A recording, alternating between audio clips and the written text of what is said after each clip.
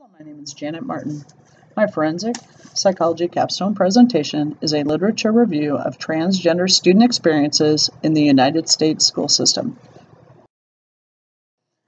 Youth who identify as transgender or gender nonconforming encounter a broad spectrum of educational and social barriers in elementary and secondary schools in the United States.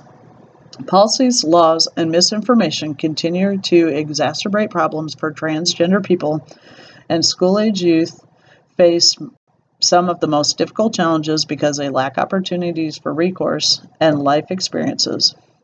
Attempts to advocate and support transgender and gender nonconforming youth may be well-intended, but quite a few of these efforts miss the mark because their design is based on misunderstanding, rigid policies, and a gender binary mindset.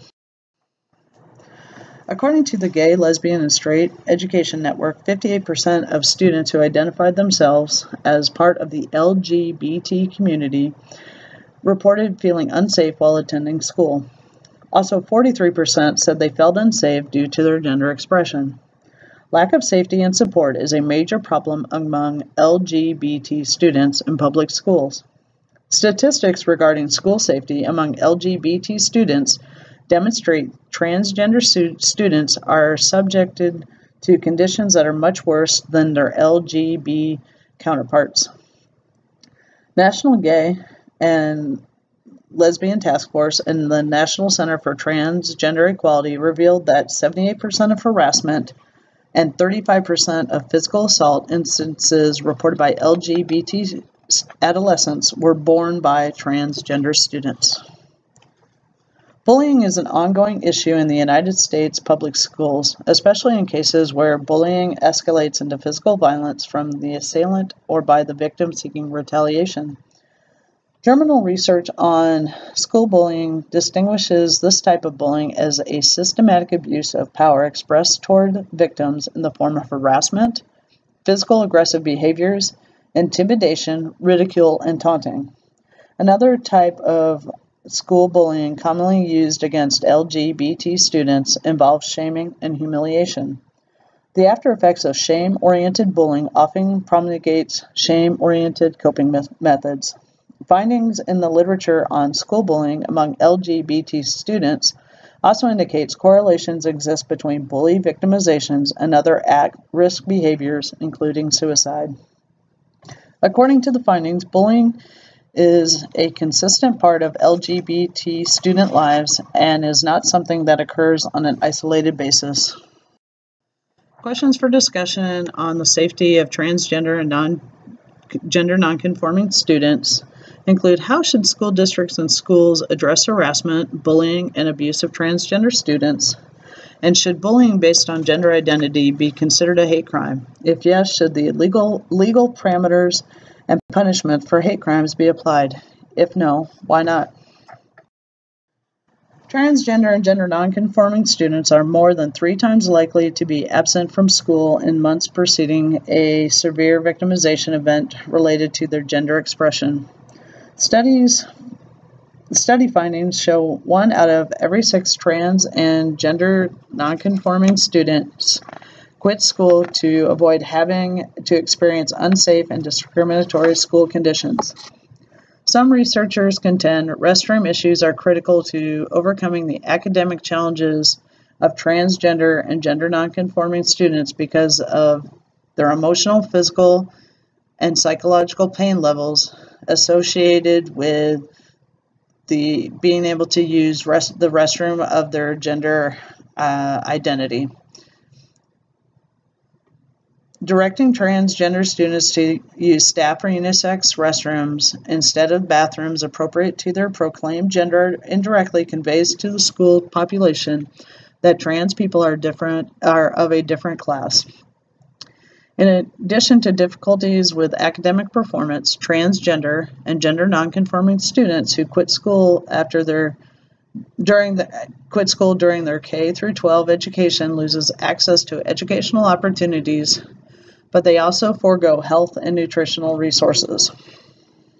According to the National School Climate Survey, transgender and gender nonconforming students are less likely to graduate from high school. Studies present evidence that show transgender and gender nonconforming people have lower educational aspirations and attainment levels than their fellow student counterparts. Some student respondents expressed they choose to pursue a college education as a means of fighting back against harassment, whereas others said they returned to school later in life to find that younger people were far more tolerant and accepting towards transgender and gender nonconforming individuals.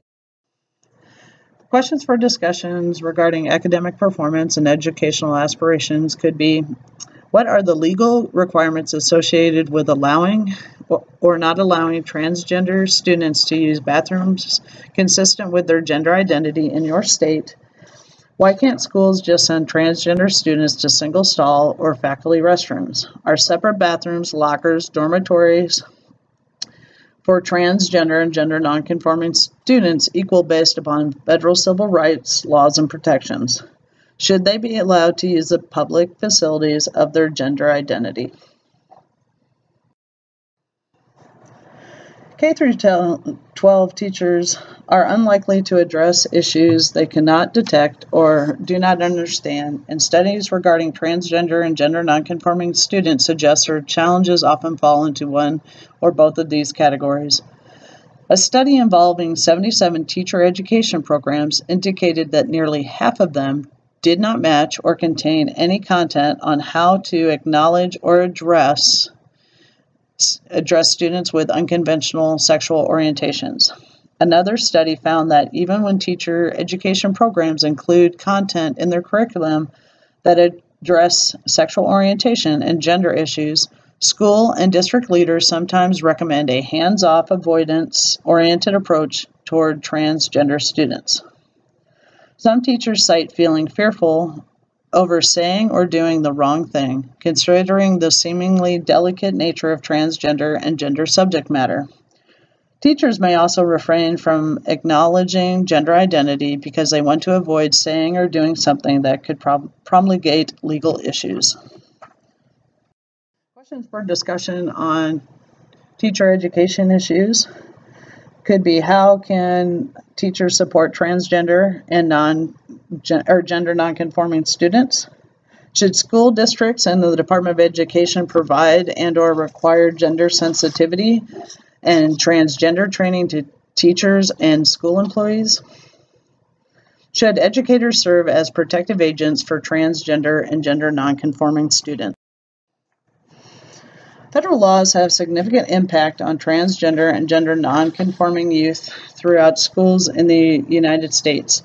Three laws that specifically affect transgender and gender nonconforming people in the United States school system include Equal Protection Clause of the 14th Amendment, Titles 12 of the Civil Rights Act of 1964, and Title IX of the Education Amendments Act of 1972. Legal studies encompassing court cases involving transgender and gender nonconforming people reveal how the overruling discrimination allegations, namely on the basis of religious exemptions, leave transgender and gender nonconforming students vulnerable to discriminatory practices in education settings. The types of issues transgender individuals face in public schools drastically affect their emotional, mental, and social well-being, and studies concerning the lives of these individuals unanimously cite a need for legal changes that will protect them and overcome political obstacles in the way of current provisions.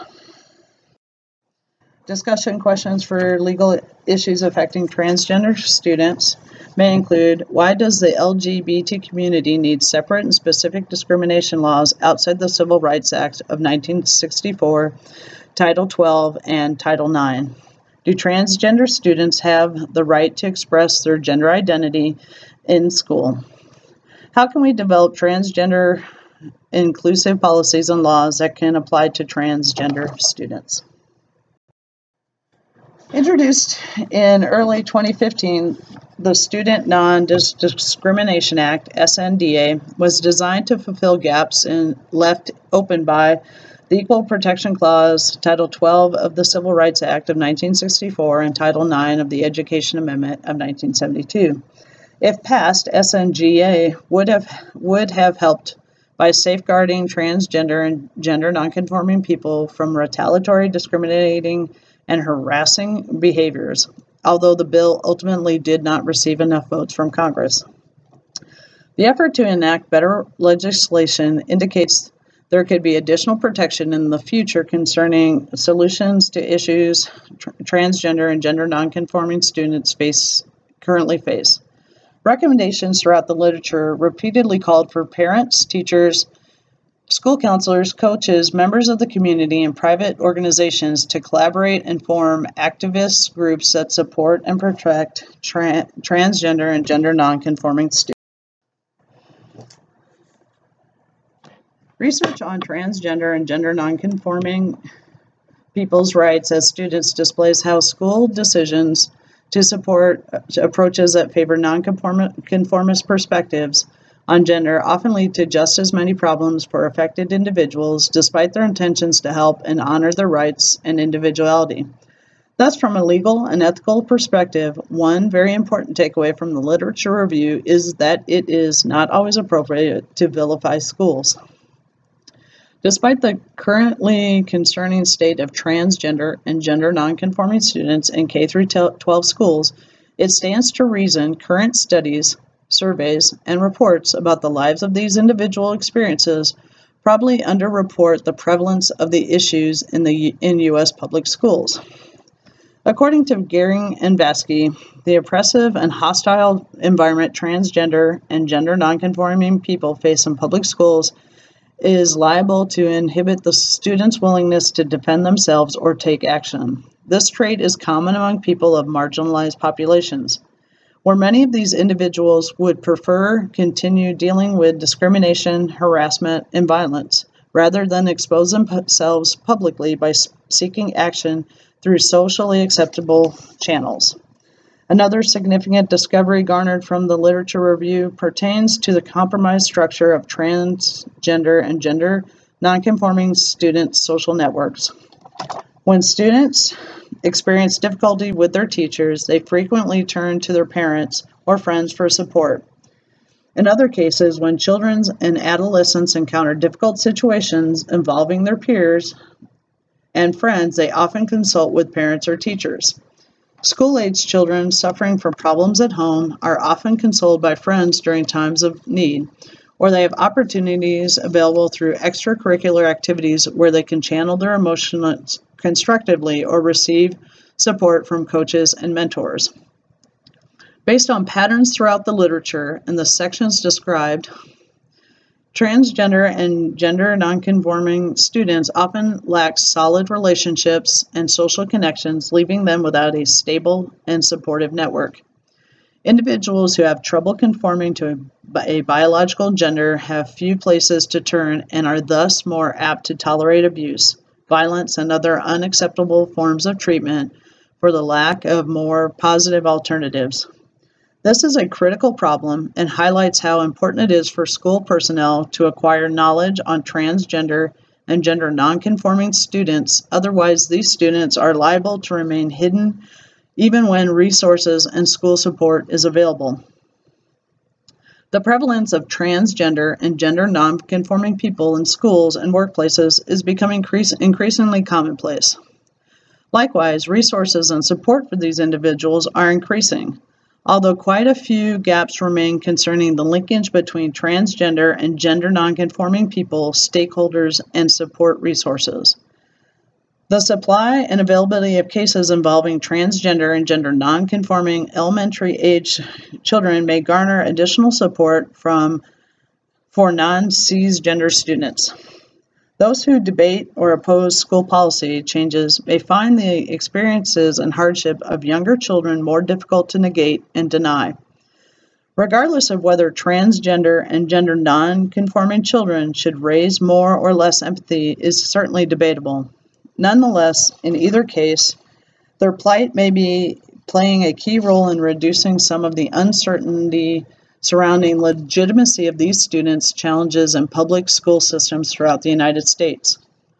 Bullying and harassment issues surrounding transgender and gender nonconforming students in public schools are perhaps the most concerning problem demonstrated through the literature review. The prevalence of bullying and harassment victimization among transgender and gender nonconforming students remain alarmingly high. Cultivating a culture of tolerance and respect for diversity among all students is critical to the safeguarding of non-cisgender students. However, before focusing on students, schools must train their teachers, coaches, healthcare employees, and support staff on the prevalence and persistence of bullying and harassment among transgender and gender nonconforming youth in schools. Until schools develop no tolerance policies and follow suit with the adoption of an organized culture, students will likely continue to target marginalized groups at schools with bullying and harassing and other forms of disparaging behaviors. Also evidence of inaction on schools' parts in response to bullying and harassment should be intolerable. Since schools continue to own the decisions to enact restroom, locker room, and other accessibility policies that affect transgender and gender nonconforming students, evidence from the literature review indicates that the courts are beginning to accept the increasing amount of accountability from schools. Thus, it behoves school decision makers to take proactive steps to protect these students. Additional questions for discussion about transgender or gender nonconforming students' experience may include: how do the experience of transgender and gender nonconforming students differ from their fellow classmates? What efforts can be taken to ensure that trans and gender nonconforming students have the same rights and protections as other students? And should transgender students be required to behave accordingly and display the gender that aligns with their biological sex in a school setting to assimilate with other students and not disrupt the learning environment while living as transgender outside of school? Why or why not?